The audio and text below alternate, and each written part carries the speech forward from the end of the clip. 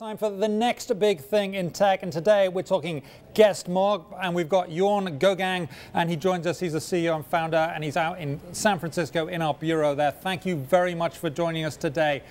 For those that don't know, what is Guestmob? Guestmob is a discount an online discount booking system for hotels.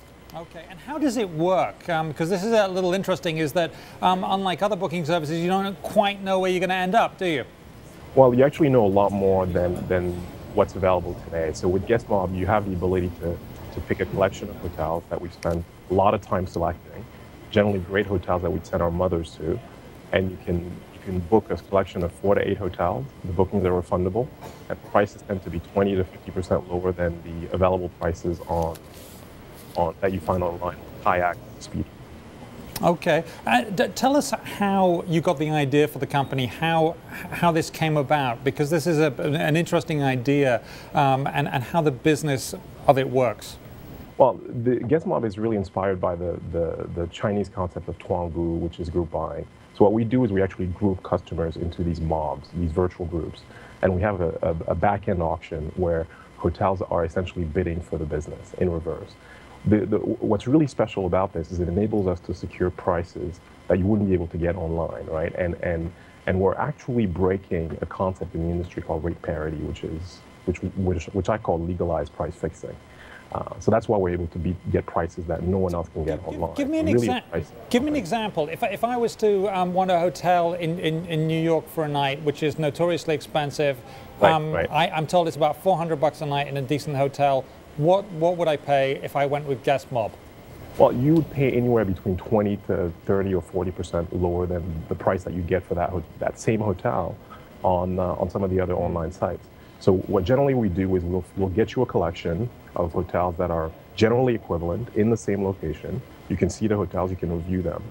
There's no secret hotel that you have to deal with.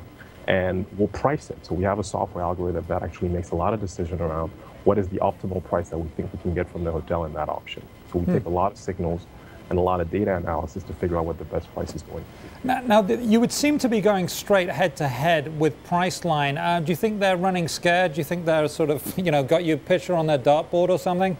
We're a small company of less than 10 people. I don't think we're scaring them, but I think they should be scared in the future. I mean, we're really riding a trend of big data and social data, and we're making a lot of technology investments on one of the core problems that people have when they're looking for deals, which is am I getting the best price? Right? And a lot of these companies haven't innovated on the price segment, and that's what we're focused on. So I think in the future, this should be a concern to the industry, but at least it's going to be a benefit to consumers. I do like your attitude, though. They should be scared. Now tell us, any entrepreneur who's set up a business has made some mistakes. I mean, that's just natural. That's the way it goes. Tell us about the mistakes that you've made, what you've learned from it, so that people, listening to you can, learn themselves.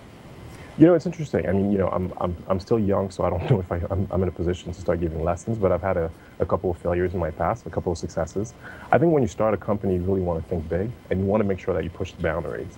So you want to think big market, big problem, and you want to make sure that you're using as leading edge technology as possible. It's not just because you're going to get, make great returns for you, your employees, and your investors, but it's also because you want to be able to attract really smart people.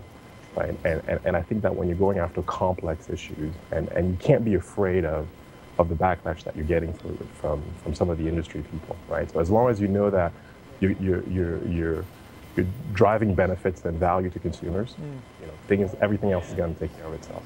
Now, are you making money now? We are making money. The company's generating cash.